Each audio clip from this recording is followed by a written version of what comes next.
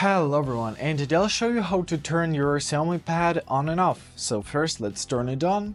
Find your power button right here at the top of your tablet and give it a nice and long hold. Hold it until you'll see the Xiaomi and your Android logo popped up. Give it a few seconds to boot and it's on. So in order to turn off your Xiaomi tablet, once again hold the power button, give it a nice hold. We've got our turn off menu and press power off. Here are a few Easy as that. I hope this video is helpful. Thank you so much for watching and have a great day.